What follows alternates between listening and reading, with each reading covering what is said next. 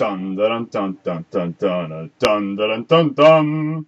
Hello again, everybody. This is stfugabe, and after a week of planning and preparing, I'm bringing you a domination match on a state. Today, I am using the silenced UMP with FMJ pistol, frag grenade, stun grenade, scavenger pro, stepping power pro, ninja pro, and martyrdom. Domination. Another 6! Yay! Since the last video, there have been a few updates in the past week. For one, I found my S-video cable, the one I've been trying to look for months, which will allow me to make better quality videos than the one you're seeing here, which you'll actually be able to see clearly. Second, I pre-ordered COD 7 and I got the free poster from GameStop, which you can still do if you order quickly. I think it's the first 100,000. Now, since I'm talking about COD 7, I want to give my impressions of the world trailer that came out a few days ago. Now, when I had seen the trailer, I thought that it would have elements of the previous 3 games, COD 4, 5, and 6. It reminded me of COD 4 because it had the same kind of operations like it did in COD 4 with the SAS. And it reminded me of COD 5 because of the somewhat similar environments and also the ruggedness of the characters that you see in the American campaign. It has a obvious similarity to COD 6 because it uses the same message as in COD 6, Captain Price's infamous "for the record" speech, where every history is a lie and the victors write history and whatsoever. But I like that message. It's true. I had to admit that. Now, I believe this is the third installation by Treyarch in the series. The first one being the third and the second one being the fifth. To bring it right out, I just want Treyarch to improve the campaign. Fuck you, kid, you're a dick! Because the third one used terrible cutscenes and the fifth one was horribly unfair. Incoming! Now let me stop complaining and let me tell you how to improve Treyarch. First of all, do what Modern Warfare 2 did for the series and make the AI fair.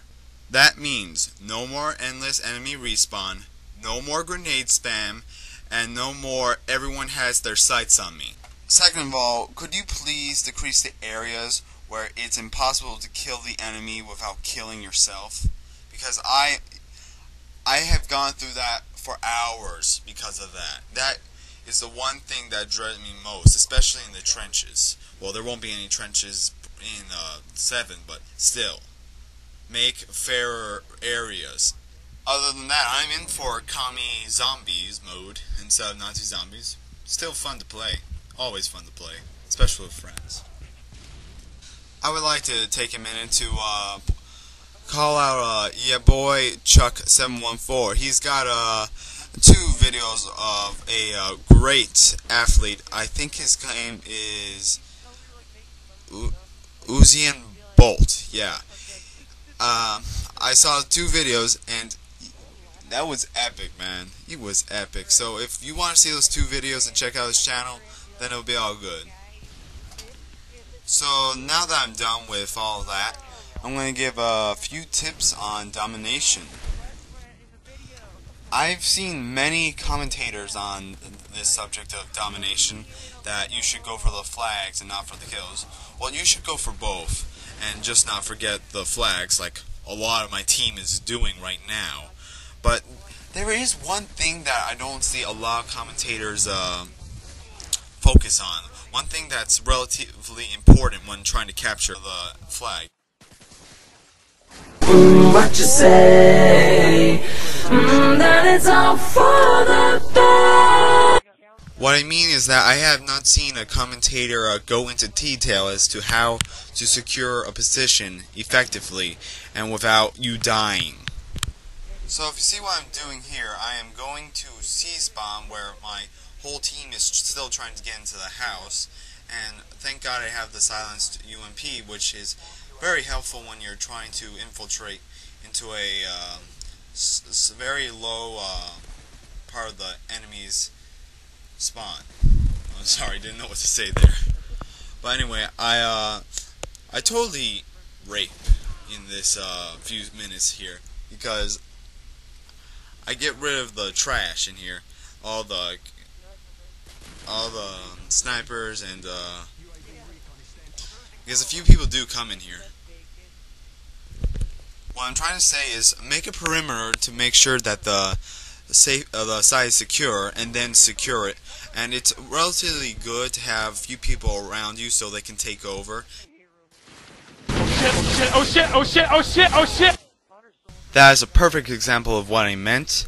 It's also handy to have tactical insertion, which I don't have right now, but tactical insertion to stay close to the point so you can secure it again if it gets taken over.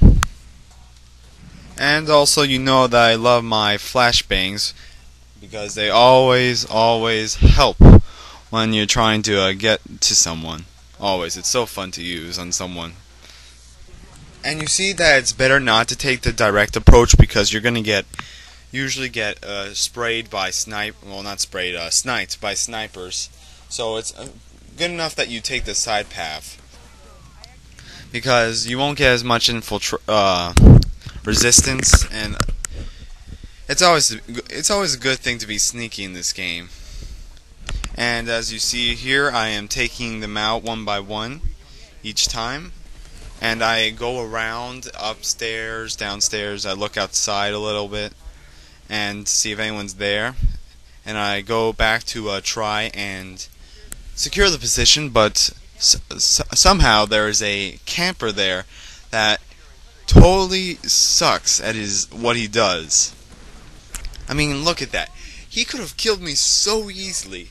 I mean, I laughed when I saw that. By the way, does anyone get that feeling when they're securing a position like, come on, hurry up, come on, they're gonna kill me, just please hurry up. Does anyone ever get that feeling? Because I do most of the time, except when it's like 75% done. Then I know I have it secured. Anyway, brainless juvenile teammates still trying to get to A. And really, I wouldn't really want them to try and capture A, because that's gonna mess up the spawn system, and that could cause a complete opposite of controlling all the map. They could easily redominate you on all three positions if you captured all three. I've seen it before. It's happened to me before, and I've done it before. So it's always good to have at most, 2 secure positions rather than all 3. You see, here is the point where I felt safe, but I died like so close to securing it.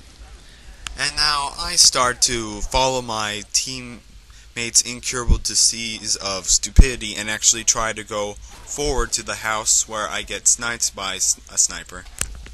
So they were just camping by the house most of the game.